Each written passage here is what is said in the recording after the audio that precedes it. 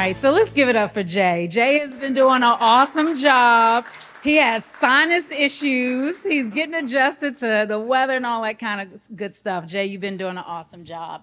Well, I'm excited because this topic of M&A and diverse suppliers is so near and dear to my heart. There's no shortage of work, and there's certainly no shortage of ready now, capable, diverse businesses ready to answer the call for any reason. So we're going to have two amazing guests join me here on stage. So come on down. So Tarrus, please come on down to the stage, and Jose, please come on. And I'll give you an opportunity as we get situated to introduce yourself to the audience. But we are so happy to have them. So let's give them a big hand as well. So Tarrus, I'm going to let you introduce yourself, but I have a fun fact about you that I want to know more about. But I'll go ahead and let you introduce yourself first. Thank you very much, Victoria. Yes. Mic check. Can everybody hear me? Perfect. First of all, thank you very much for the welcome. Jay, Ajamu, for having me from Comcast. Brian from MSDC. I'm here with a number of people from our companies, including Valerie Cofield, who's our EVP at Carr and Duff, Janine Gardner, a couple of the sort of recruiters from our E&E technical division. And if you could just raise your hands, please, it'll be great. Jerome, Salim, and Ria, who all just joined in the last couple of months. And then my former colleague, Keith Garvey, is here from Lafada Construction, or Contract Services. My name's Tarrus Richardson. I'm originally from Bethesda, or in Bethesda, Maryland, with a firm. You might as well say DC. Or DC, a firm called IMB Partners. IMB stands for Investors in Minority Business. We were set up to basically buy and build businesses either through partnership or acquisitions. To date, we've made 7 acquisitions and 1 large strategic partnership.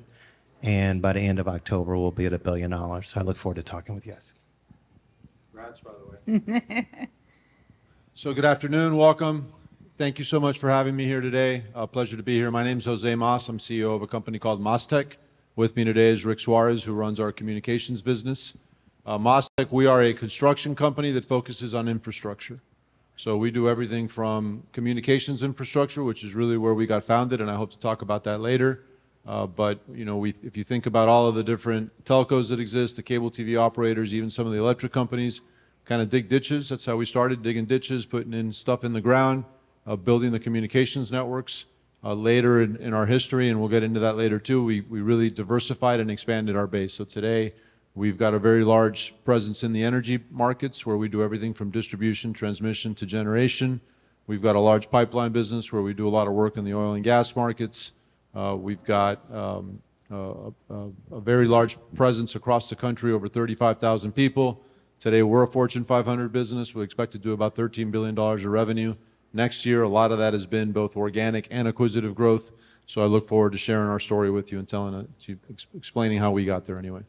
That is awesome. So give them both a hand, and you can see that we only brought you the best, right? This is a masterclass, so get your notes. I've been taking notes, Professor. Just incredible job. Thank you, Dr. Williams, and everyone who's spoken today so far. So fast fact, fun fact, Tarrus.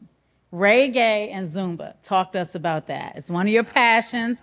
I got to know more about it. So talk to us about that. Let's see. So I grew up in Chicago. My dad actually bought a bar when I was 8 years old, and we lived on top of it. So I grew up listening to music from 8 p.m. to 2 in the morning. I love it. And studying afterwards. And I fell in love with music. And around 80, house music was coming out in Chicago. I fell in love with it. And so I traveled the world for house music, and a part of that love of music and dance is Zumba. Zumba is a night or a daytime activity. So I get to go to gym classes wherever I travel and hit Zumba classes. And I love that as well. Are you going to teach one? I mean, you're so busy, right? You may not have time, but I think, like when we're doing our networking event, you might want to bust a move and give us something. I'm actually not a good dancer. I love music. Awesome. Well, thank you. Can I add a fun fact to that? Yeah. Do it. Zumba, the founder of Zumba is Beto, who's from Brazil, and he lives like 3 blocks from me. Oh, I'll come. Okay, now see, I Jose, don't do you Zumba, started though. something. I don't do it. Jose, you started something. I feel like you have to give us a private lesson now. I'm not doing it. I'm just saying. I just know. Awesome. Well, we have a fun fact about Jose. How many of you saw him on the CBS hit show Undercover Boss? Did anybody see that episode? So, Jose, talk to us. What was that like? It was amazing. It was a long time ago. It was 10 years ago. I was season finale of season 3. And for those of you that have watched the show, whether it was mine or not, it really is an incredible series. They come in and they explain to you why you should do it, which at first I'm sure everybody says no because you have 0 editing rights. Imagine that. They come into your business, they say they're going to follow you, take video of you, and no matter what happens, you can't block it. What anybody says can't be blocked. So we did 400 hours of video for a 40-minute show. It's basically 2 weeks. They come in, they pick you up. They don't tell you where you're going. So every day you're traveling to a new city. You have no idea what jobs lined up for you, who you're working with. They work with people within the company. They don't share any information. It's remarkable. And then a lot of people ask, well, how don't people know? Obviously, everybody knows they're on a TV show. There's cameras everywhere, so it's got to be a farce. So they actually invent a different name of a show for the production. So in my case, everybody knew they were on a TV show. They thought they were on a TV show called Second Chances. And I was a basketball coach in Colorado that had been fired from my basketball gig, looking for a new career, and I was working in these different construction areas. And the premise of the show was at the end of the show, each person that I worked with would have to decide whether they would hire me or not for that function. Uh-oh. So, but in that, behind all that, was Undercover Boss. And it was incredible. My biggest fears going into it were really people complaining about the business or their pay, more importantly, or our customers, right, disparaging one of our customers. And what I found in the process was totally different. What I found was the only thing people cared about, the only thing they wanted to talk about was how did their everyday function impact the health of the business?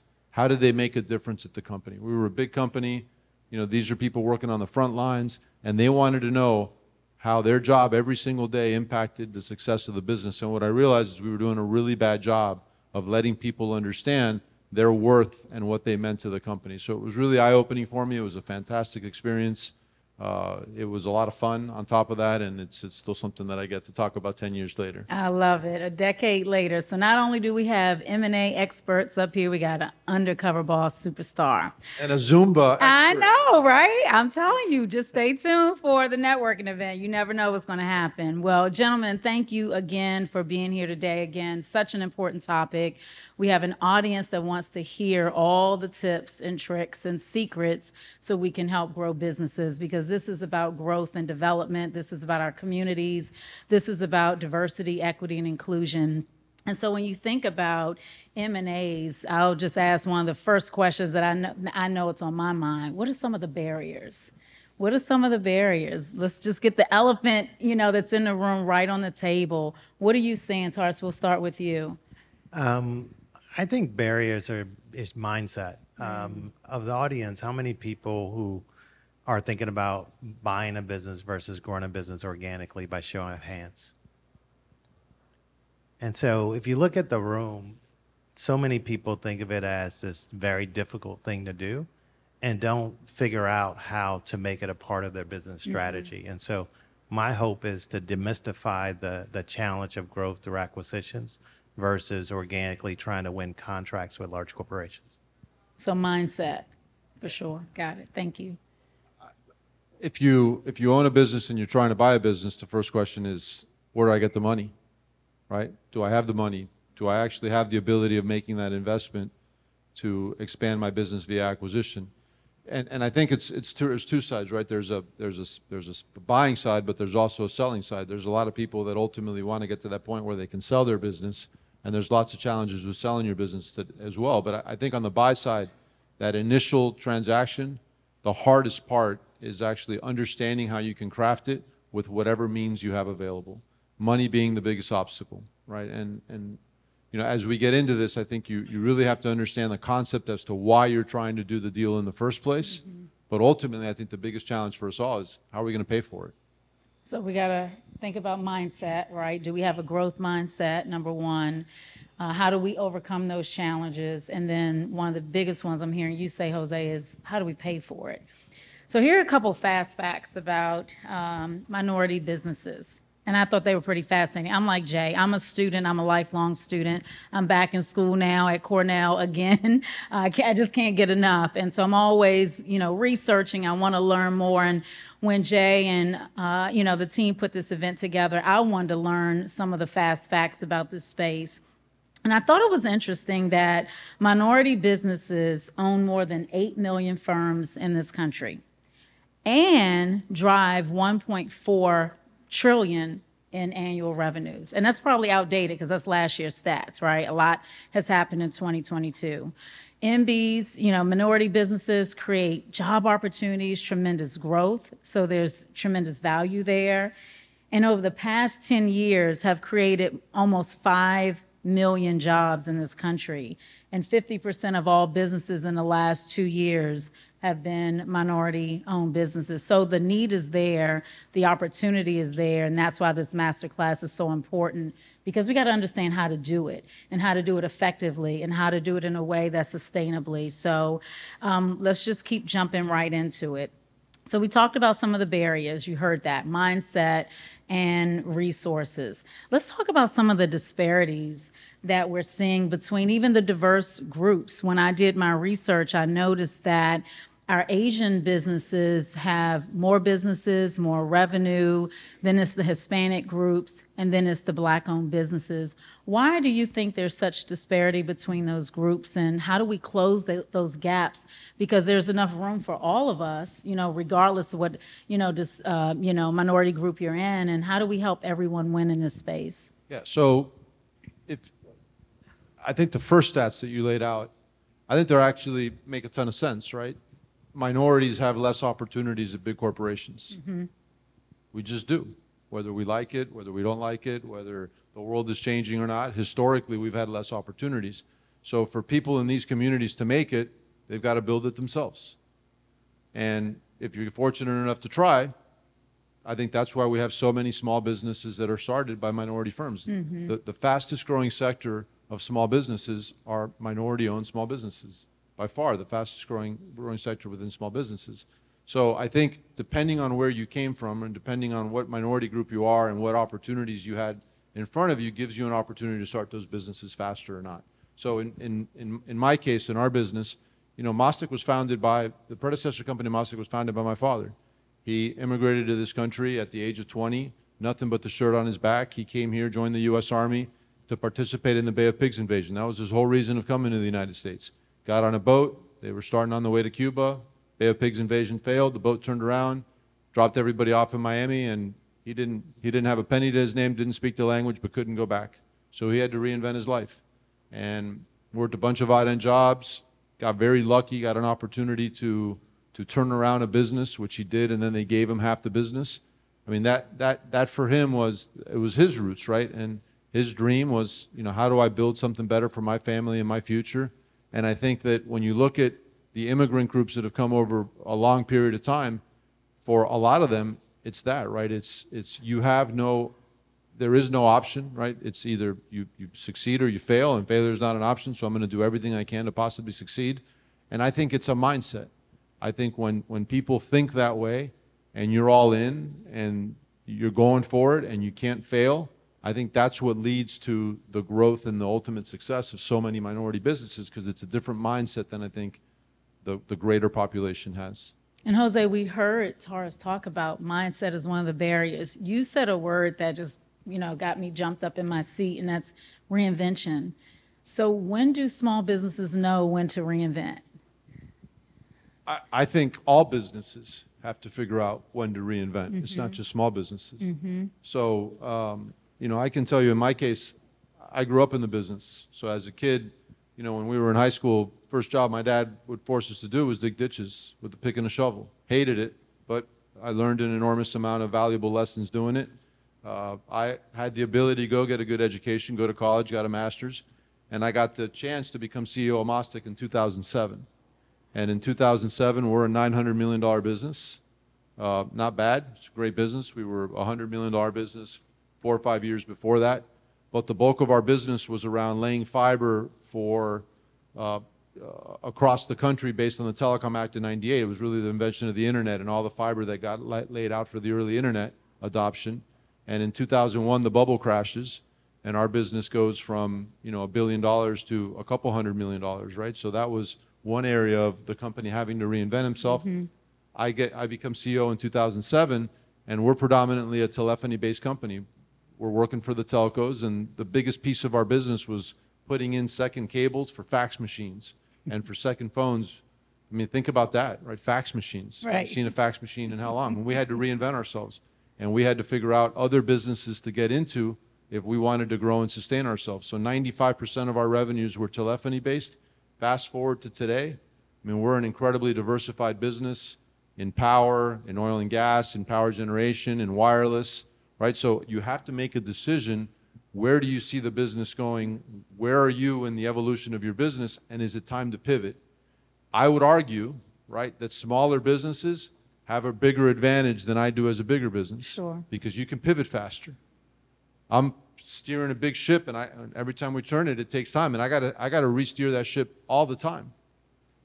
I think it's actually easier for smaller businesses, but you got to know when. Can I say one more story here real quick? Absolutely. 2000, the pandemic hits. We talked about the pandemic earlier. 63% of our earnings at Mastech, we were a $6 billion company at the time. 63% of our earnings came from building oil and gas pipelines. Pandemic hit. Oil prices go negative. Not zero, negative. Doesn't make sense, right? They went negative. We sat there looking at ourselves saying, my God, there's never going to be the need for another pipeline ever in this country again at that moment in time. It's 63% of our earnings. What are we going to do? You know what we better do? We better reinvent ourselves. So if you look at our M&A activity from 2000 to today, it's been the busiest period of M&A activity in the history of Mastech because we realized we needed to pivot. We did $5 billion in 2020. 50% of our revenues that year were almost oil and gas. Next year we're going to do $13 billion. Less than $2 billion of that's going to be oil and gas. So we pivoted. We completely reinvented ourselves in 2 or 3 years. It wasn't easy. It's hard. There's lots of, and we can talk about it. But at every moment in time, wherever you are, wherever your business are, you have to reinvent yourselves. You got to be thinking about what's the next 2, 3, 4, 5 years going to look like, and how do I best position myself to be able to take advantage of what's happening in the market. That's a lesson all in of itself, right? Knowing when to pivot and how to reinvent. Tarrus, what would you add to how do we close the gap in the disparity between? So I think the first step, Ben, is collective engagement, right? So when you, again, if you think about it, how many of people in here have invested in their friend's business or a family member's business? And for some reason, not enough of us write checks to each other. Yes. And so, say that one more time. For some reason, not enough of us write checks to each Yes. other.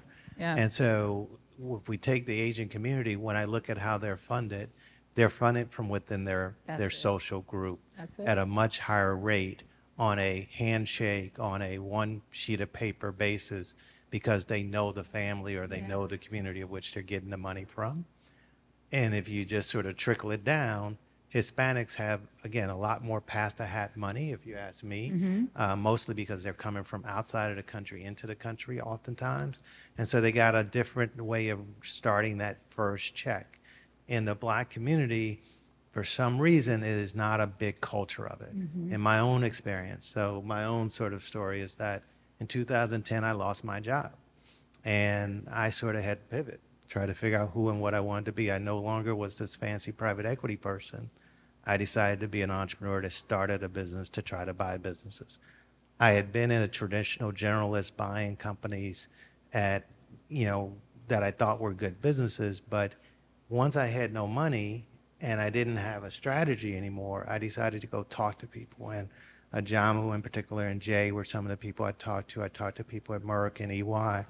And I was like, how is it that there can be companies like Mastech and so many other, sort of minority businesses out here in the MBE world, but this fancy capital called private equity doesn't invest in them? What are the barriers? What are the challenges for the corporates? And how do I take my position?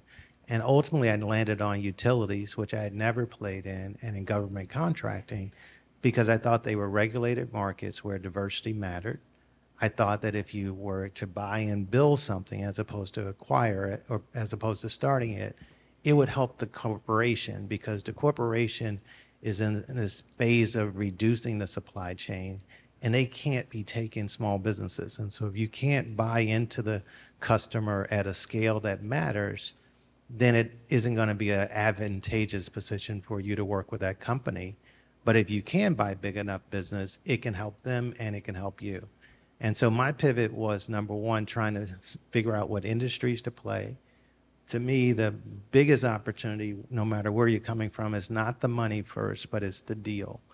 When you meet founders and owners of businesses, it's their baby. And they want to transition that to someone that's going to care for it as if it were their own. And if you make the case that you're a good partner and that you treat people fairly, they will give you an unusual deal if you need it. My first acquisition was in 2014, a business called E&E out of Mechanicsburg, Pennsylvania. And that gentleman and his wife gave me a seller loan to close that transaction. I had no cash free. It was all in paper, and the guy trusted me. On a handshake, gave me the money to buy his business. I soon paid him back 12 months later, and it all worked out. But it's the trust factor of the deal that you set with the owner of the business that is probably more valuable than the money, because once you have the deal, you can go find the money. So the pivot is clarifying who you want to be. Don't worry about the money. Trust that the universe will conspire to help you. And then make sure you buy things that are valued by the customers that you're going to ultimately be doing business with. I love that. And I think it speaks to, sometimes we think of M&A as taboo, because to your point, it's my baby. Like, do I really want to consider selling something that, you know, has my blood, sweat, and tears? So can you tell us a little bit more about the benefit of it? Because I'm finding that M&As is a path to growth, and it gives us the opportunity to be even more competitive. So Tarrus, can you tell us just a little bit more about how to think about that a little differently? Yeah, so I start with my daddy bought a bar in 1978. I was 8 years old. He made me one of 4 shareholders, my brother, mom, and he. We needed $120,000, and the bank gave us, 20% or 80%, 84,000, and we need to go find 40 with fees. We went door to door. We went to our doctor, our dentist, literally our neighbors, and we were short $4,000 at the end. We went to the bank with me and my mother, dad, and me, my brother, and then my grandparents. And the bank said, look, if all y'all showing up, I'll give you the extra $4,000, and we bought that business. Oh. And today it's still in business 43 years later. We got a street named after us. We've hired over 1,000 people. We put a number of people through college or JC. And even though it's just a bar that's got, 300, 400 person capacity, it is a real place for people to entertain and to create jobs and to learn how to work. That's been tremendous for my family and for its community. It is through an acquisition. And so at 17, Reginald Lewis bought a couple businesses out of Baltimore and New York. He created the first black guy to be on Fortune or Forbes 400. He had made $400 million through 2 acquisitions. I looked at my mom at 17 and said, that looks like a good job. and so I've spent my entire life, from working in mergers and acquisitions in my first job at Salomon Brothers, to starting a bank in Ghana, to every business I've done after has been in private equity, because you can create abnormal wealth. I went from no money to, we'll have $1 billion business in 8 years of acquisitions, or 12 years since I started this business. It's every reason to believe you can make $100 to $1 billion of personal wealth by doing this.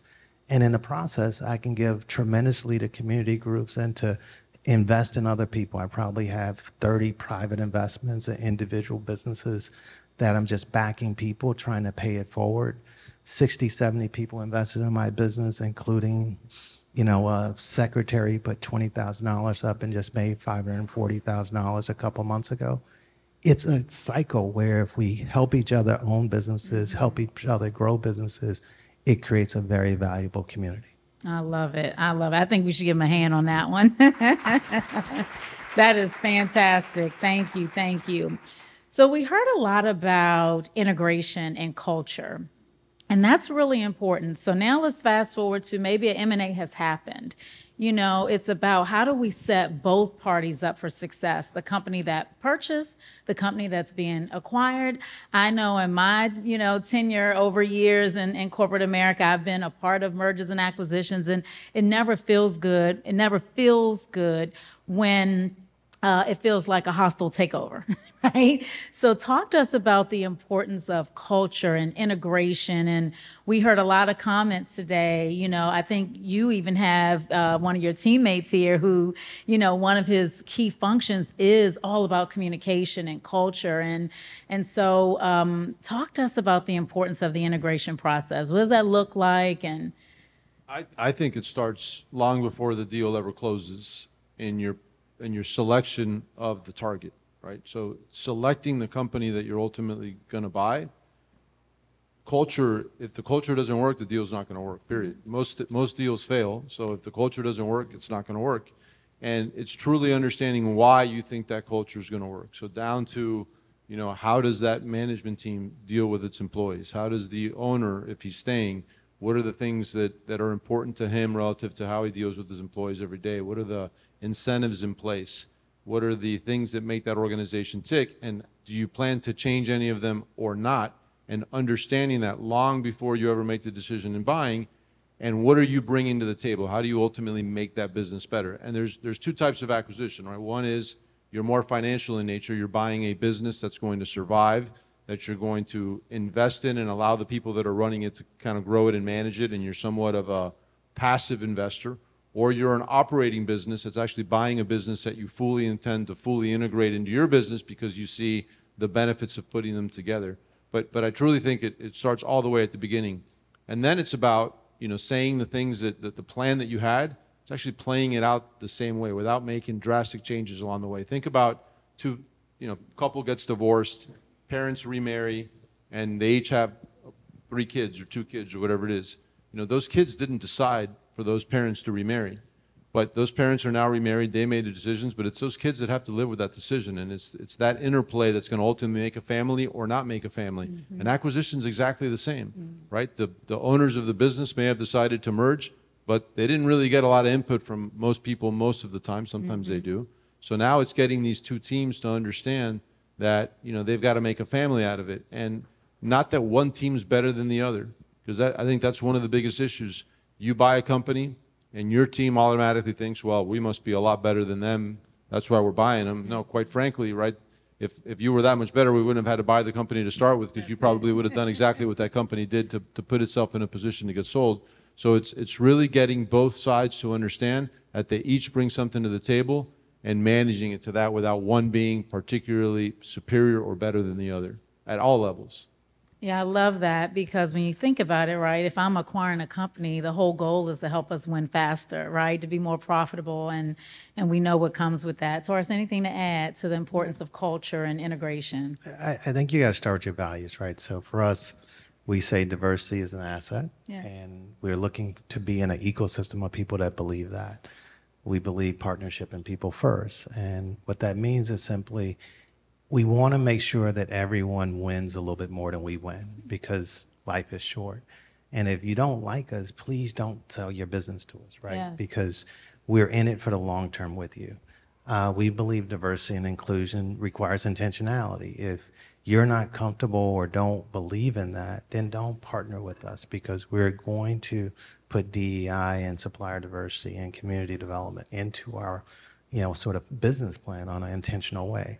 And then finally, we got to be entrepreneurs. We're buying, businesses with 3 to 12 million of EBITDA, 10 to 100 million of revenue. They're relatively small businesses where that founder or that management team knows every employee, every supplier, every customer.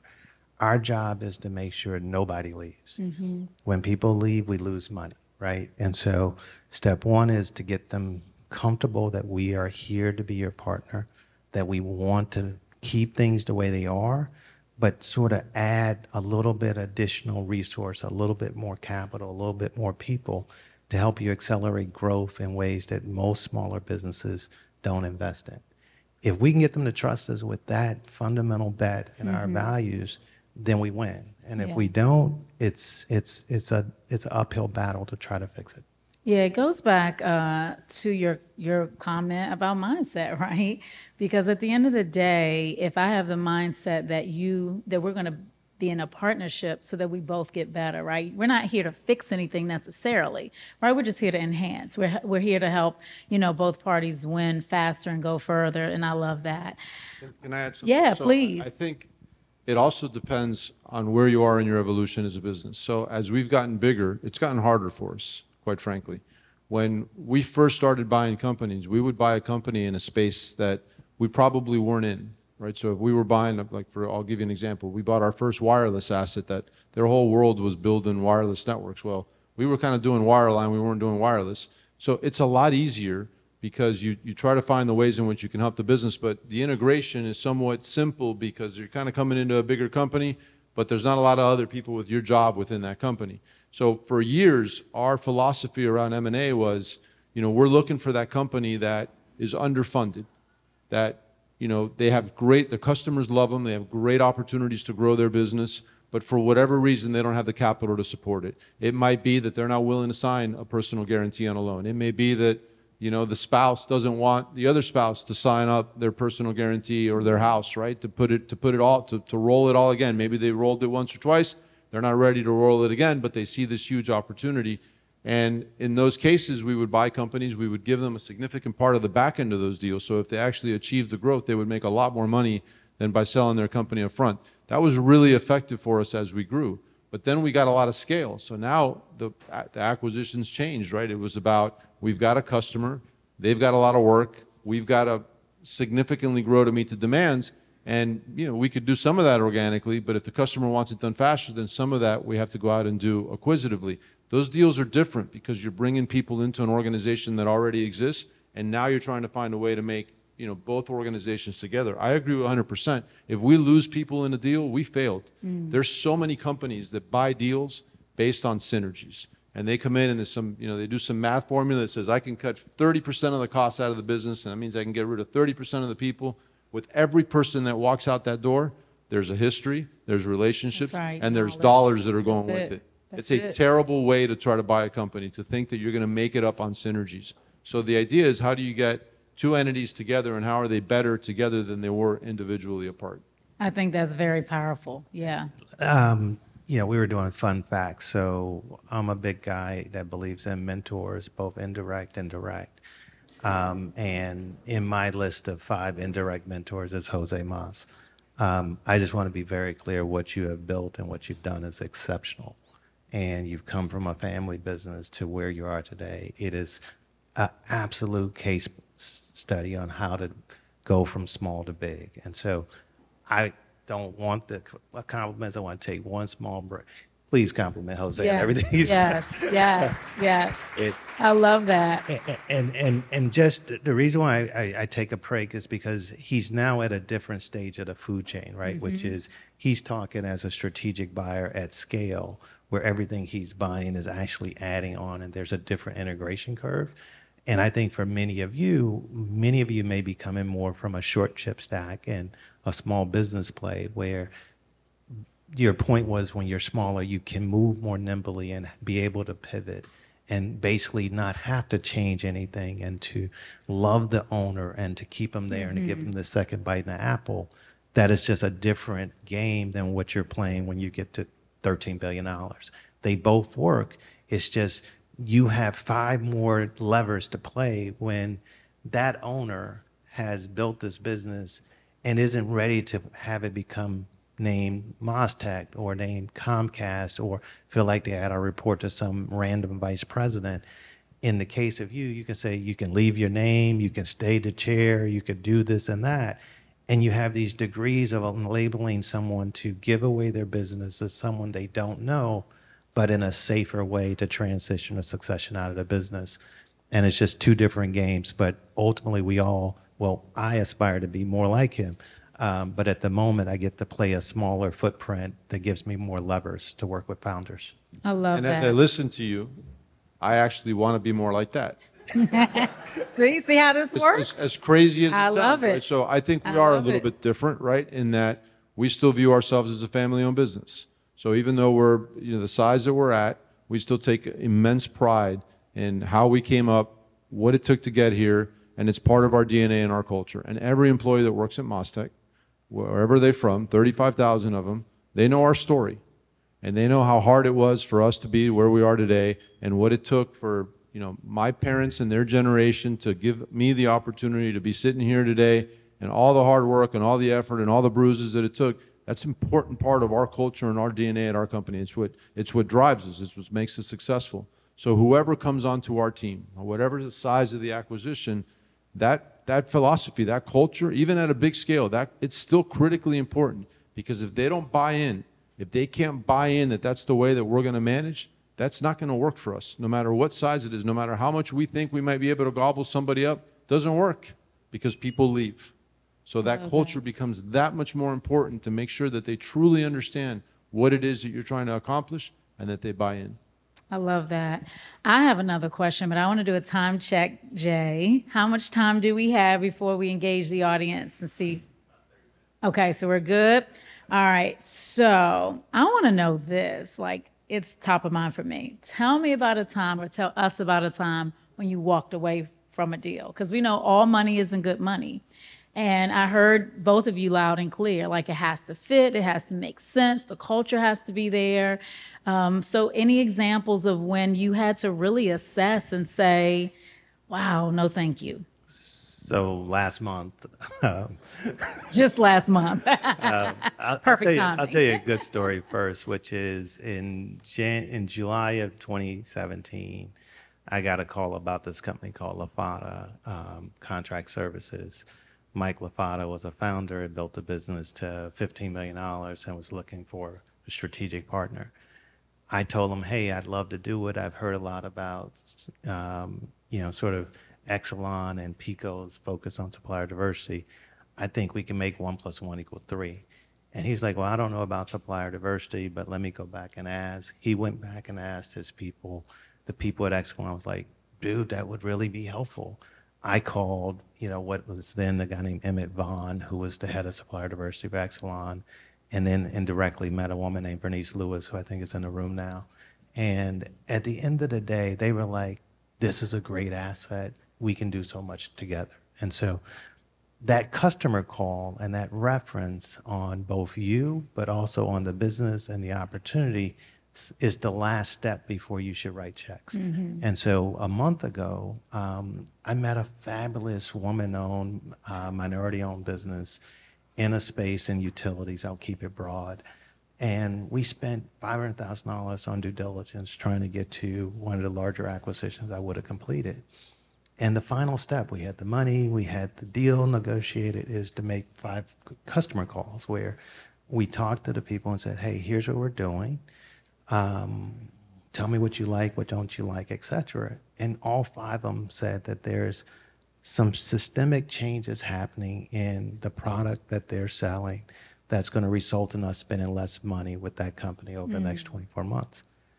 And we talked to the seller, and they're like, well, they've been saying that for 10 years, and they still always wind up writing the check, and it's all good. And reality is, like, I've raised the money, I've done all the work, I got $500,000 of our money working, and I had to say, we got to stop. Because I love this entrepreneur, and they're in the seats. They believe that what they're saying is true. But when these 5 customers tell you something different, you got to pause. Yes. And so we walked away. We lost our $500,000, and hopefully we continue to be good friends with the seller. But they obviously are frustrated because we wasted their time. But losing money is the fastest way to not be good at this business. And it's our job to make sure that we protect our investors and our motive, what we think. And the moment you hear something that doesn't work, you got to be willing to stop. Yeah, it sounds like you paid attention to the red flags, because everything up to that point look great. And I think there's something in there that you did your due diligence with the customers too, right? Because it's one thing to hear what the companies are saying, what the employees are saying, because we talked about that. But what are the customers saying? Because their voice matters too. So thank you for sharing that example. How about you, Jose? I mean, look, due diligence, just to talk about it a little bit more, and Yes. everybody might have different experience relative to due diligence, it's the crux of the deal. I mean, you have one chance to get it right, and in that due diligence period, you're going to learn a lot about that business, and there's going to be red flags. I don't think we've ever done a deal where there hasn't been a red flag. So you just need to know what they are. Most of the red flags you can get comfortable around with enough diligence and enough education of asking the right customer questions, but there's always going to be something that comes up in a deal. The question is, how many things come up? You know, are there inconsistencies? Somebody talked about that earlier. Are there inconsistencies in the data versus what they say versus what their financials show? You know, what's the motive for the sale? I think that's a huge, huge driver, right? You know, everybody, you know, if you've seen projections of businesses that are selling, very rarely do I see a projection where the business is showing that it's going to decline in the next year or the outer years. It's always going up, right? Which is also somewhat unrealistic, and it's unrealistic to fully bank on that. But what's the motivation of the sellers? Are they really in it? Are they really going to stay on? You know, are you incenting them to stay on? Is there a financial benefit for them staying on, or a financial penalty if they don't stay on? So I think all these things matter. The reality is, I think we've done 65 deals since 2007, since I became CEO. There's hundreds that we've looked at that we haven't done. And by the way, those hundreds, you learn an enormous amount of information. Somebody talked about it earlier, that you actually learn a lot from the deals that you pass up on. You know, just by doing the diligence, just by understanding what businesses do, what they might do different than you, you actually learn about that you're able to then, you know, kind of put into your own business to improve your own business. But if you're active in the M&A space, you're going to walk away from deals. And I think it's really important to understand. And I think the personal contact, you know, you talked about it as well, Tarrus, is you want to get to know these owners. They want to get to know you. If somebody's willing to sell you their business and they've only talked to you on Zoom, I would argue, don't buy them, because they're really not that interested in staying with you. If they haven't actually met with you, had dinner with you, you guys have talked about your families, you understand what makes them tick, it's very difficult to think that that person's actually going to have a very deep relationship with you long term. I'm more old school though, so maybe that'll be different soon, but I'm more old school. A couple things that comes up. One is the deals I didn't do, like the one I just walked away from, it's going to be successful. It is a successful entrepreneur. It's not a question of whether they'll be successful. It's simply I underwrote to something else, and it became unsafe for a new person. But most of the deals I've walked away from continue to be successful. Two, as a minority firm buying businesses, I don't think it's great to do turnarounds, right? Particularly if you're trying to sell to supplier diversity. Supplier diversity's first step is they want to make sure they're hiring or selecting vendors that, you know, fit into their supply chain and have low safety ratings or good safety results, and, you know, meet the definition of what a good supplier is. It's counterintuitive to go out and buy something that isn't working, say you're going to fix it, and then run back to a large corporation and say, I want to have you buy from it, mostly because that large corporation likely will have a 20-year history of all the times that company's name didn't perform well. And just because you have owned it and sort of put lipstick on it for a year, it's not going to be easy for you to get back into the supply chain. So when in doubt, it's better to buy higher quality business that has a proven record versus a turnaround, even though that means you technically likely have to pay a little bit more. No, that's great. It's great insight. And I think something I want to go back to is you talked about the red flag, Jose, and I'm glad you mentioned it. Both of you did. But, Jose, the point you made was all deals are going to have them. So, like, you know, don't be afraid of that. But I do want to know, like, what's your non-negotiable? Like, what's the red flag no matter how nice it looks? You're just not going to do it. Integrity. Integrity. And I'll tell you an example. We were looking at a company that was doing installation of power facilities on mobile sites. I'm not going to get too specific, but they were doing a lot of international work as well as domestic work. And you'd see these financials and you were like, my God, this is such a good business. A lot of it was government. There was a lot of government ties to the business. A lot of the big government contractors were working in them. And, you know, kept asking the question, how are you getting this work? How are you getting this work at such high margins? And there was an insinuation at some point of potential kickbacks. They didn't say it, but, you know, they did not say it either. And that was it. I mean, walked away from the deal. A business that's based on a lack of integrity, at some point or another, it's going to catch up to you and you're going to fail. So that's the one walk away immediately. We're here to do things right. You know, obviously everybody wants to succeed. You want to have fun doing what you're doing, but you want to do it honestly and with a lot of integrity, because the only thing you have when this is all said and done is your name. That's it. And your reputation. And any of these deals impact that, whether you want it or not. If you decide to buy a company, whatever that company does is going to be a part of you, and it's going to be a part of your legacy. So that's to me, it's the one very immediate X. No, that's awesome. You know, there's many ways to do things, but the right way, right, with integrity. Tarrus, how about you? Non-negotiable. Seller doesn't put up money. I don't know what I'm doing. Like, the beauty of my life is I'm clear that I don't know a lot. And so I hire a lot of people. I partner with a lot of people. And when I'm buying a business, we do something called a two-step buyout, which says I need that owner or that founder to roll over 20 to 49% of the capital into the business on a go-forward basis with me. Why? Because I want them to have a second bite of the apple that is material enough that they will be incented to ensure the success and survival of that business the same way I am. I want to row in the same boat post-close. If you're not prepared to roll over capital, I'm out, because it means you might leave quickly. You're not setting up to be my partner, and you're trusting that I know more about your business than you do, and I know that's not true. So you must roll over capital and be willing to be my partner going forward. No, that's a good one. So they got to have skin in the game, integrity and skin in the game. So let's shift gears just a little bit and talk about some of the myth busting. I know in the space that I play in with DE&I especially, in addition to my day job, I am constantly beating the drum of driving shifting spend and growing spend with our diverse suppliers. At Comcast, we have more than 3,000 approved diverse suppliers. And guess what? We're swiping the credit card anyway. So why not with one of the 3,000 diverse suppliers? But there's a notion, not just at Comcast, but just in the marketplace, that perhaps if it's a diverse-owned business, it's less quality or it's less dependable, or some of those other myths that I know I'm on a warpath to bust.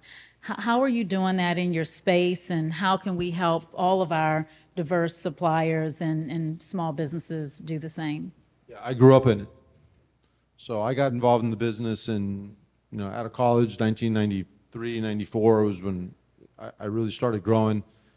We were a $100 million South Florida-based company. Company that my father started, and we were starting to expand across the country. And, you know, I think I'm fresh out of college. I got a master's. Boy, am I smart. I'm going to go around and convince everybody they need to be using us for these services. And everywhere I went, people would look at me and say, oh, you're just here to check the box. Yeah, my boss told me I had to meet with you, so just check the box. And if you end up getting any work, it's just because we need to fill a quota. And I was so pissed. But that was the world we were living in, and I swore. I started going to meetings, and we stopped filling out the supplier diversity forms. We stopped filling them out in the late 90s. I didn't want meetings with supplier diversity. I didn't want anybody to take a meeting because they thought I was going to be a quota or I was going to check some box. And I'm here today, quite frankly, because the NMSDC and all the different groups across the country, including this, you've made a difference. You've made it so that corporations realize that it has nothing to do with checking a box. It's got nothing to do with a quota. It has nothing to do, quite frankly, even, and we could argue this, with the social impact or the social benefit that it's creating. What you've done as an organization is you've proven that diversity is good business. That's it. First and foremost, it's good business. It's got nothing to do with the social aspect of it. That's right. That's right. It really does, right? The fact that you are servicing a population that is diverse means that you have to have a supplier base that's diverse, because they're going to give you differences of opinions. They're going to give you everything you need to make your business better. So let's fast forward. We're both big businesses today. It's our job to pay it forward. It's our job to make sure that in our organizations, we're using diverse suppliers and we have diverse partners, and we're doing everything we can to lay out a helping hand to that company that's starting up, just like we did a long time ago. Because it feels good? Yeah, it does feel good. But that's not the reason. It's good business, because they're going to bring in thought processes and thinking into your organization that you don't have today. So first and foremost, when we talk about diversity and inclusion, to me the most important part is everybody better understand we're doing it because it makes a ton of business sense. All of the other things, they're gravy. They're super important. But it is critically important, all of the other issues. But the fact that it's good business should make it a real no-brainer, and I think we're closer to that than we've ever been before. Yeah, well said. I mean, yeah. I'm working with like no hands to clap, so thank you for clapping on my behalf. Yeah, I mean, it's so important, right? I have this conversation all the time, almost daily, whether it's diverse hires or diverse businesses. We are not risky business, we are smart business. And Harvard Business and so many other publications have proven that diverse companies win, right? Diverse teams are more profitable. We heard Dr. Williams talk about diversity of thought, and I'm ready for the Generation A's. I'm ready for the fourth graders to change the world, right? Because we have to disrupt the patterns of thinking and the systems that put us in the box that we're in today. So I thank you for that. And I'd like to say one more thing. I'm sure Tarrus can add a lot to this. Yes. And then when you use diverse suppliers, you create wealth. Yes. For so long, yes, we talked about supplier diversity, about being small business. And, oh, yeah, you've got to be small to be diverse. Or, yeah, let's look for the small companies to help. Again, critically important. Why is it wrong to have big, diverse companies? That's right. Why is that a bad thing? We're a Fortune 500 business today. I'm so proud of that. I am so proud that I think we're the first Hispanic company to ever be a Fortune 500 business. That's of great pride. Amazing. But on top of that, yes, amazing. Thank you. But on top of it, prideful, it creates wealth. Yes. For me, for my management team, yes, for all of those associated with us, for your company, for your business. And where do you think that money goes? That's right. It goes right back into our communities. That's it. The communities that represent it. And then that helps the community lift. And that's the whole, and it's mind-boggling to me, some of the arguments that I feel we have to make at times as to why it's good business. But it's good all the way around. I'm fortunate, I'm blessed. I couldn't imagine in a million years being where I'm sitting today, having the benefits that I've had. Me and my brother, we bought a soccer team. We own a major league franchise in this country. Think about that. A minority-owned major league franchise in this. It's soccer, so it's not the NFL or the NBA, and we That's get all right. it. All right. That's all right. Tarrus is and you Tarrus guys got the Philadelphia Union that happened to win the Eastern Conference this year, and we're coming for you. We're coming for you. But think about it. And now in our city, the city that I grew up, that I was born in, that's a predominantly Hispanic city. We have the first minority ownership of a major league franchise in a diverse city. Wow. It's quite remarkable, right? But that's where we will get to. We keep having successes. We keep changing the world yes, one step at a time. Yes. And that's what we should strive to do. Yeah, thank you. Thank you for that. It gives me chills because those are the myths that we have to bust, right? It's systemic. Those are the systems and the beliefs that we have to break through. One of my favorite books is Think Like a Scientist, Think Again. And the author, Adam Smith, talks about thinking like a scientist and what are those things we need to learn, having a growth mindset, but what are those things we need to unlearn, right? And one of the things we need to unlearn is that diversity is something for a box, but it's really about smart business. So thank you for that. Tarrus, I know you're going to add to it.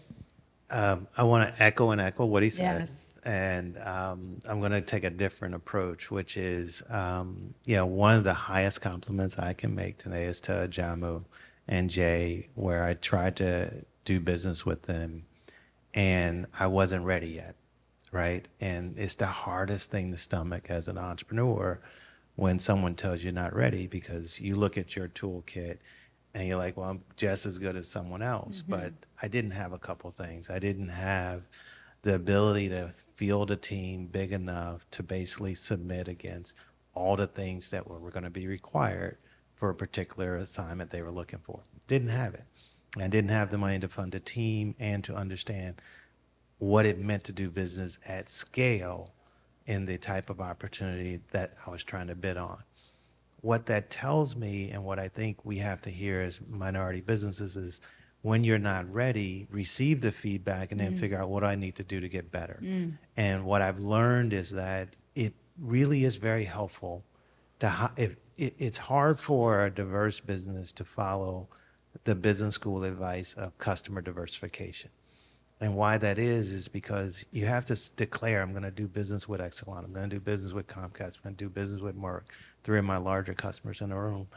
And when I do that, I then can hire $200,000, $300,000, $500,000 people who work in that system, who worked with that corporation in that supply chain, that will reduce the degrees of complexity for me to become a good vendor to them. And so my suggestion for breaking the myths is to be more intentional about your top 2 or 3 large corporations you want to do business with. To scale to the point by hiring people that work within that customer that make it easier for you to do business. I do have Comcast as customers in 2 of my businesses today.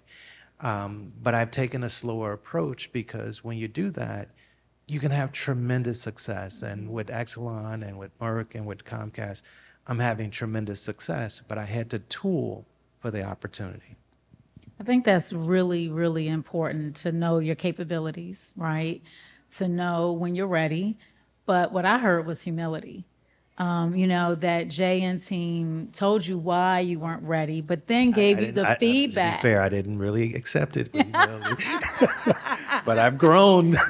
Yes, that's okay. That's self-awareness. So team, that's self-awareness.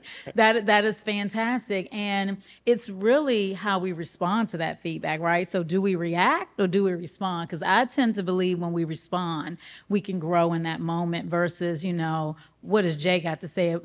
Who is he to tell me I'm not ready, right? I'm just as good as everyone else. And look where you are today. So that is fantastic. All right, Jay, time check, because I got one more for them and then the audience. Okay, this is my really favorite question. What would you tell your younger self just getting into this space? What advice? So I've got a younger son, but you made a comment earlier.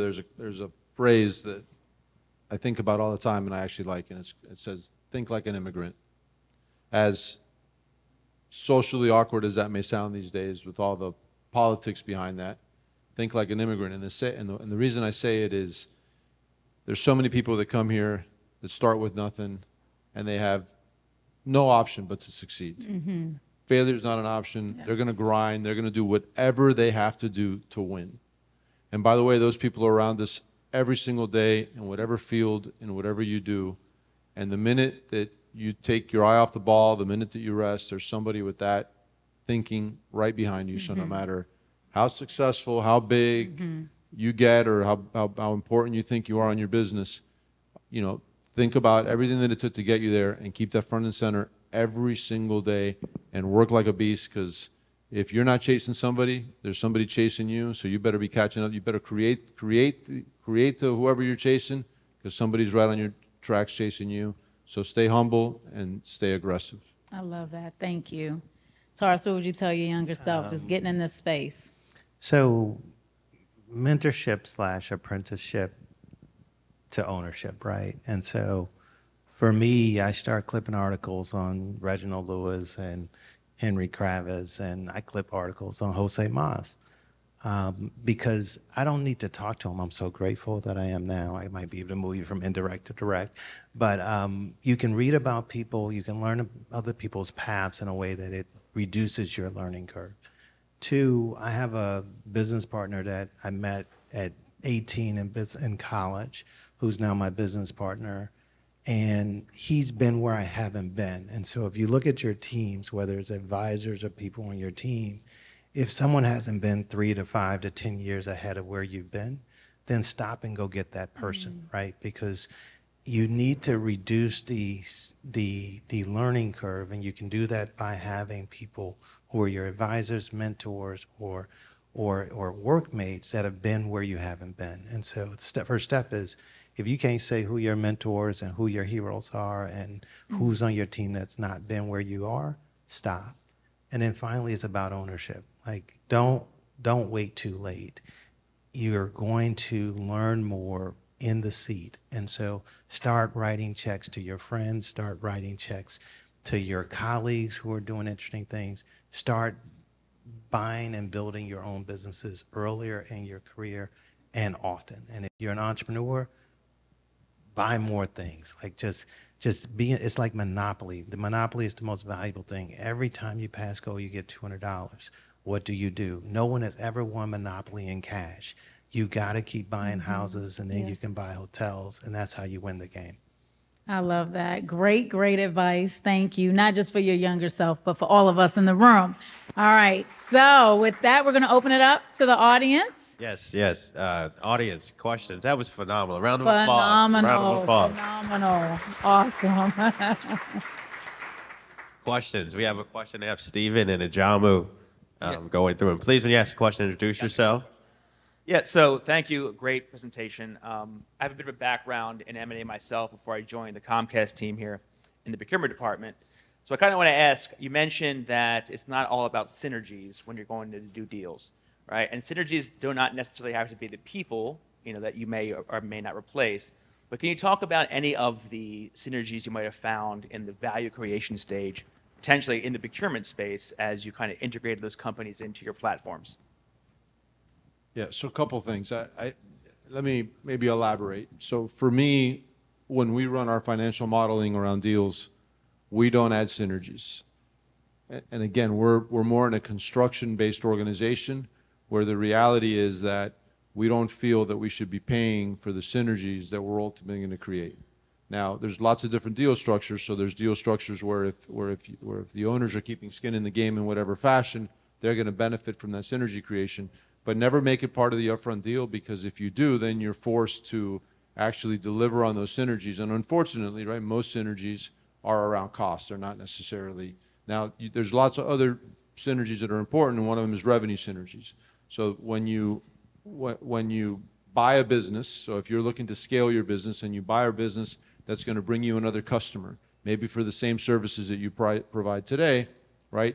You could argue that that's a revenue synergy, that both of you together should be able to grow those customers faster than you could individually. But the reality is there's a lot of costs associated with that too, because nobody's got people sitting on the sidelines waiting to get that work.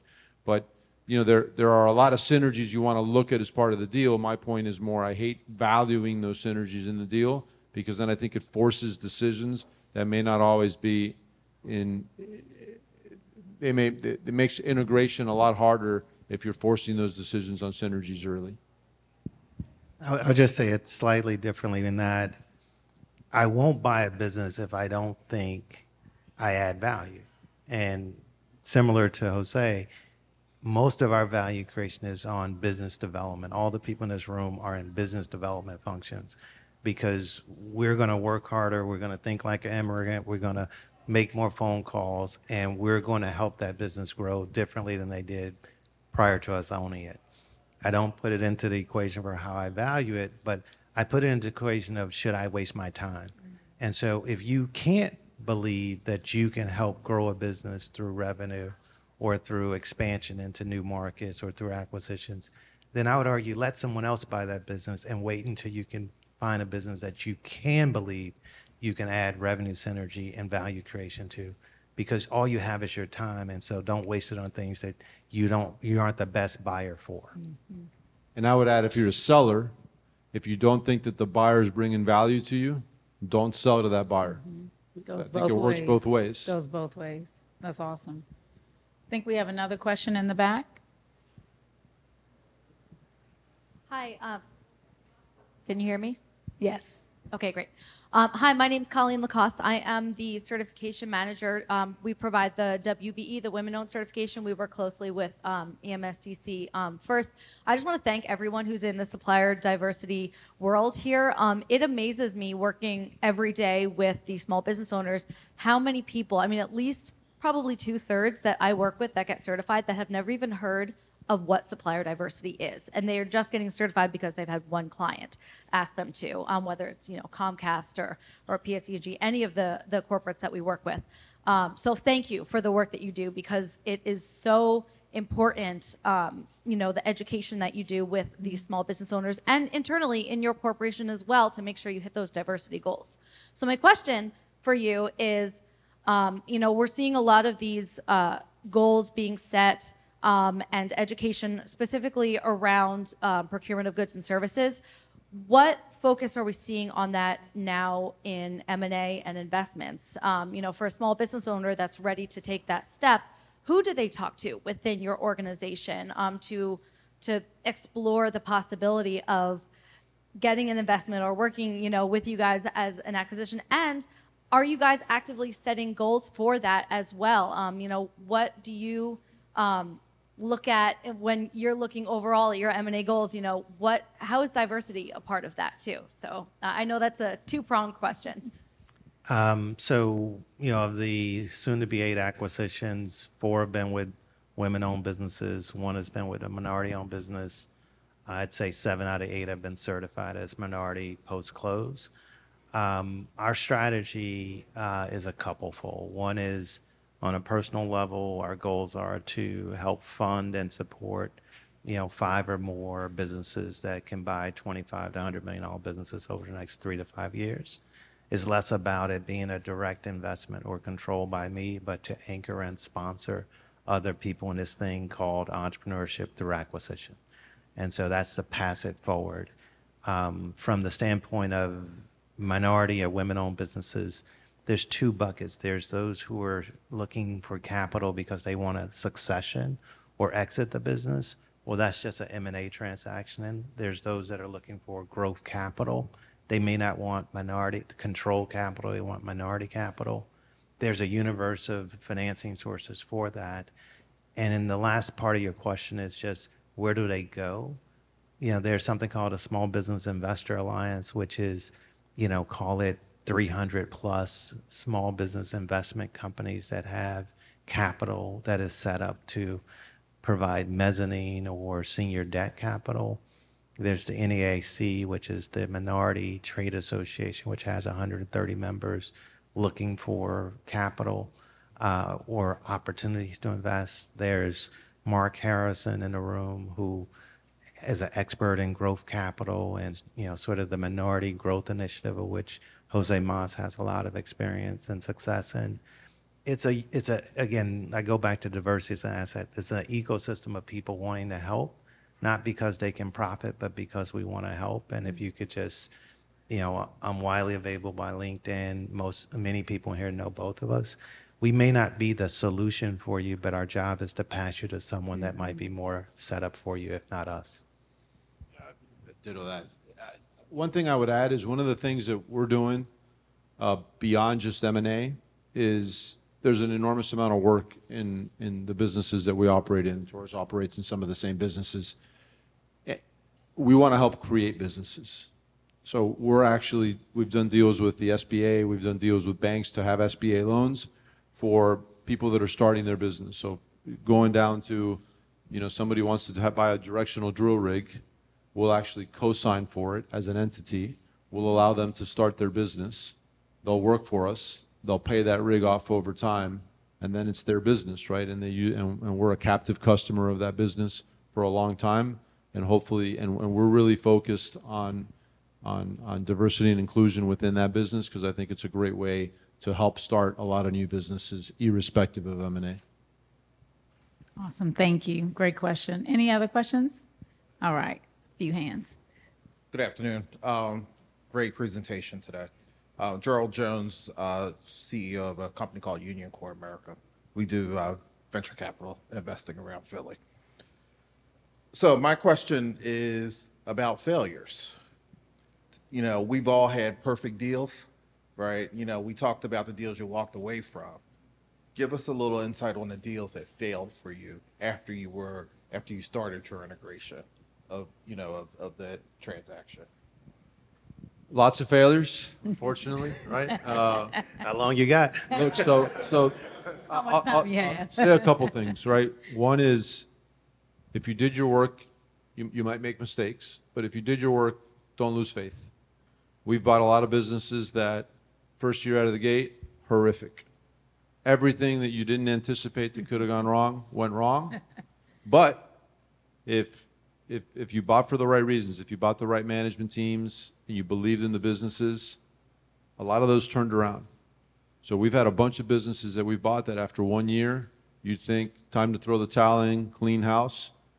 You can't, right? You got to kind of just, if you can actually identify exactly what happened in the business, what was the downturn, what created it, then you need to hold, right? And that's easier said than done, and hope that it fixes itself. And quite frankly, we've probably made bad decisions on both sides of that. Having learned early that something that went bad, and then you make a bunch of wholesale changes, and the changes end up being a disaster. And then we've had others where we waited, and things ended up being really good. So my learning lesson out of that, after having had some bad experiences, is, if you did your work up front and you believe in what you bought, let it go through. It's going to have, unfortunately, we're in a cyclical business. Sometimes it's really good, but sometimes there's periods of time where it goes down. You got to kind of ride through that. And then I think it goes back to integrity, right? And sometimes you miss things. Sometimes, there's things that are, somebody, lies on their financial statements, right? Or has, significant issues with financial statements that you catch after the fact. Those are things that I think you have to deal with very swiftly, and you need to move on and kind of count your losses, because if somebody's not honest coming into a deal, that's not something you can change.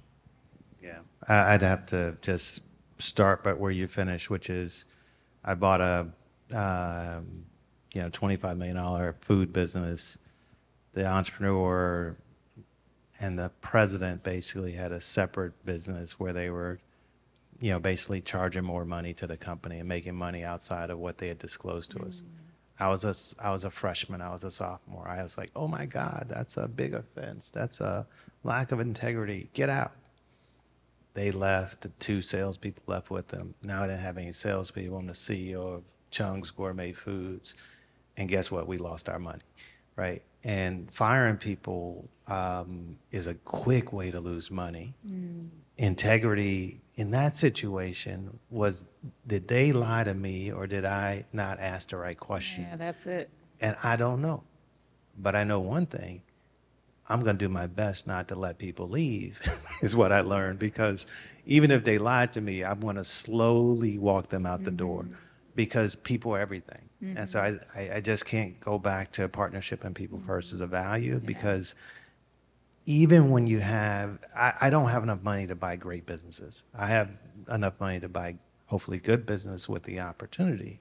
And what that means is that there are going to be holes in the management team. There are going to be changes that happen post-close. And as you get older, you stop asking as many questions. You stop trying to make as many quick changes, because it's like changing your mama or your family. Like, people don't change that much, right? You can hire more people to sort of mask some of the blemishes or to supplement what's not there. But that journey takes time, and it's going to be some hires that don't work out because the fit isn't there. And most buyers, I would argue, earlier in their career, try to go too fast and try to fix things too abruptly. And so try to keep the people. Don't make sudden decisions. When you have to act decisively. But all that change stuff, man, it's a good way to lose money. Yeah, and I also heard another good tip: the right questions. Asking the right questions is really important. Any other hands, Jay, out there? Hi, Mark Harrison. First, a comment and some information, then I want to ask you a question. There's a natural tension, I think, for any certified diverse business as you're trying to go through and try and raise capital to do an acquisition, is how do you maintain your certification, right? You're bringing on investment from the outside. It's usually the requirement is if you're a minority business, you have to maintain 51% ownership. Well, when investors come in, you're going to get ratcheted down your ownership. And so there's always a tension of, do I remain a certified business or do I just take the money and go?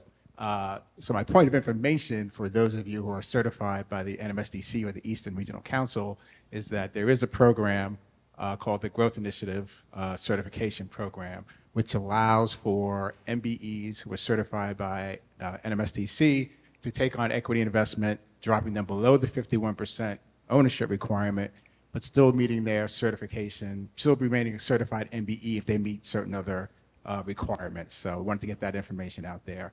And I'm happy to say, proud to say, that Mastech is certified under the Growth Initiative Program. So you can even be a publicly traded company, a Fortune 500 company, and still maintain your NMSDC certified minority certification. So my question is particularly for you, Tarrus, and for you as well, Jose, kind of how does the certification question kind of play in as you're kind of looking at deals, if you're trying to structure deals? Just how does that play into your thought process with regards to kind of scaling businesses? So my entire business is set up to try to do work in a place where I think there's a gap. So I'm looking for minority businesses. I'm looking for woman-owned businesses. I'm looking for non-minority businesses that would make sense to be converted into minority-owned businesses, right? So it's a place where I think there's opaqueness, is a place where not everyone gets the advantage or how to structure. And so I think about it all day, right, as a going-in assumption. Now, what I believe is that supplier diversity or certification standards are based on, they get that you got to raise money to build your business, to acquire your business, but the capital starts out with this sort of vanilla understanding that if we give you this money, we got to have these decision rights, we got to have this amount of control, and you, the entrepreneur, have to pledge personal guarantee, or you, the entrepreneur, have to give me the ability to hire and fire you, and all these things that don't match up against certification. And what I think we have done and you have done through the Growth Initiative is to explain to capital that no, you don't have to have all of these extra bells and whistles. That then creates more freedom for entrepreneurs and for businesses like Mastech to basically take on capital that delivers a market rate return to that capital without tarnishing the minority certification. And so it's been my experience that capital follows returns, and if you can justify and demonstrate market rate returns and safety of their capital, they can give it to you in an unencumbered way that helps you to build businesses that are more valuable. A little different for us, and I think it has to do with how we grew up in the business, right? So we had that period of time where, quite frankly, we didn't want people to know we were a minority because we were afraid about the business repercussions. Mm-hmm. So the importance of certification probably weren't as important to us back then as we were growing, because it wasn't how we were trying to sell ourselves. So we grew up in a different environment. Today, I take incredible pleasure. It's very important for us to be certified, and I think we will protect it at all costs. So we will protect our ownership percentage so we don't lose certification. Almost more as really trying to be an example of what you could potentially achieve as a minority-owned business, more so than what it does for our business. For 90% of our customers, 80% of our customers, they don't even know that we're certified, quite frankly, right? We have certain customers that are very engaged with NMSDC that it's important for, but we have so many, and we actually try to educate those customers that don't seem to care for it, why it should be important, and trying to get them more engaged with NMSDC at a national level to understand it. I think as any MBE, as any business owner, you would ultimately want to be able to say that your business, you have your business not because you're certified, not solely because you're a minority, but because it's good business and you're doing a hell of a job for your customer. I think that should be all of our goals. But I do think certification is important. It's important to us. But if you can get business without having to be certified, get it, right? You don't solely have to focus on certified business. You can grow your business, and if you can take on investment to make it a great business where you don't need to be certified, that's okay. It doesn't change that you're not, nobody can tell me I'm not a minority business. I'm sorry. Like, nobody's ever going to convince me that Mostek's not a minority business. It's not going to happen. I don't care whether we're certified or not. It's ingrained in everything that we do, but I do think it's important. Now, for a company starting today, if you're starting a new initiative, the advantages that it gives you to be certified, the doors that it opens, I mean, it's unreal. The opportunities that we all have as diverse businesses to start our business, to get a foot in the door, it's unmatched. With that said, all it means is you're going to have a door opened. You're going to get a meeting with somebody. You're going to get an opportunity to pitch your services. Doesn't guarantee you a darn thing. So don't think that just because you do it, it's going to guarantee. It doesn't guarantee you anything. It's going to get you a foot in the door, and it's going to get you a meeting that you probably wouldn't have been able to get without it. But then you need to prove yourself. You need to prove your business strategy. You need to be there for the right reasons, and then you ultimately need to execute. Only other thing I'd add is, like, as you set up your minority business, I think I have 70 or so investors, and 50 plus of them are minority, right? So it pushes you to go the extra mile in also trying to get individuals and institutions that are diverse to support you. And their money may be green and it's all the same, but when people lean in and write a check, they start to really lean in to help you build your businesses too. And so it helps you to push yourself to go ask more people for money, something that most people aren't comfortable doing. Jay, how are we doing on time? Do we have time for one more? One more. Okay. One more. Awesome. Hey, good afternoon. Paul Douglas, president of the JPI Group. I want to start off by thanking Jay, Ajamu, who was just behind me, and Comcast, and probably most importantly, this panel has been awesome. Like, I go to a lot of these events, and as always, I learn a lot, but there's a lot that you guys said today that's really influential and impactful for myself. So our company does workforce development for the states, cities, and utilities. And the one thing you said, Tarrus, that's critical for me is I wish I knew 7 years ago about utility and government contracts, right? There's certain industries, if you're in those industries, the likelihood of success, I think, goes up a little. So my question to you guys, one, what industries should we be in, right? I don't think every industry is the same, right? There's different gross profit, different margins, different commitment to DEI and supply diversity. And then my second question is, I think a lot of success for companies depends on timing. Looking at today's, this is where we are as a company and where we are as a country, what things should we consider? Like, what types of companies will probably grow fastest now compared to maybe 3-4 years ago? And thank you guys in advance. That's a great question. Look, I think, man, people should do what they love first, right? But I think I love feeding my family first. and so, like, I don't have a house music club, for example, because I don't think that's a good business.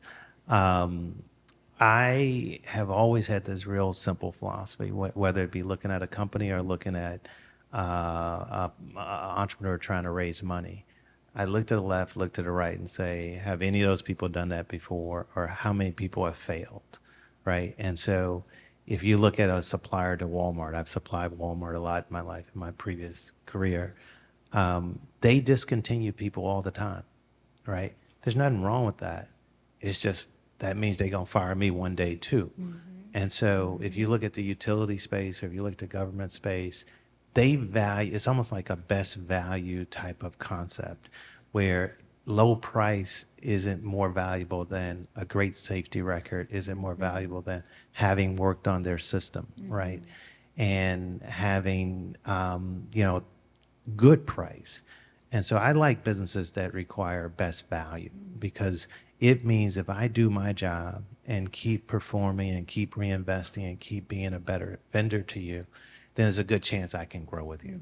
And so those sectors that I'm in, which is, second largest supplier to military food, we do second or the largest sort of staff aug business to the state of Pennsylvania in a staff IT business. We do portal management for City of Fairfax, City of Arlington, they're not turning off their computer anytime soon. And so as long as I keep maintaining their internet site for them, it's a good chance I won't get fired. And then in electrical contracting with Carr and Duff or with LaFada in the past, it's all about best value, not necessarily always lowest price. So those are the sectors I would play, and I would avoid things where you keep seeing RFPs and people either winning on price or innovation, right? Because it just means you're going to get fired one day too. Mm-hmm. Yeah, two things. I'd say to the certification, right? The groups that are involved in the different SDCs across the country, right? They really care. So it's easy to get your business started through one of those corporates that are engaged and involved. So I would argue that if you're starting your business today and you're focused on diversity and inclusion, that's the best place to start. But once you offer your services to those members that are involved, and if you start doing a good job, start branching out to the customers that maybe aren't engaged and aren't involved, because it may be that they're more interested in giving you the opportunity, but the service is still needed by everybody. So don't be afraid of venturing out to companies that aren't necessarily engaged. Convince them why they need your product. Convince them why you're the best at what they do, and they're going to use you, and then eventually try to drag them back in. In terms of the businesses to get engaged with and the industries, we're in. I pinch myself because I think we're in incredible markets. We're building wind and solar. We're the biggest builders of wind and solar in the United States. We're involved in everything that's changing in the world of energy and how energy is delivered. But at the core of it, when I think about our business, we dig ditches. That's how we started. We started by digging a ditch. You can't get any more rudimentary than digging a ditch. But that's where Mostek started, and it's still a huge piece of our revenue. So no matter what you start in, you can reinvent yourself to get involved in whatever may be, whatever may drive more value. But at the core of it, do what you love. Because at the end of the day, money's great, and it obviously gives you an opportunity to have a better life. But if you're not happy with what you're doing and you're not going to work every day and you're excited about what lies ahead, none of it's worth it. Wow. Well, we have been fed this afternoon. Lots of great insights and nuggets, and do what you love. I love that. And there's a quote that says, when you do what you love, you don't work another day in your life, right? So I love that you gave that advice and you echoed that. Can we please give Tarrus and Jose a huge round of applause? Job well done, gentlemen. Job well done.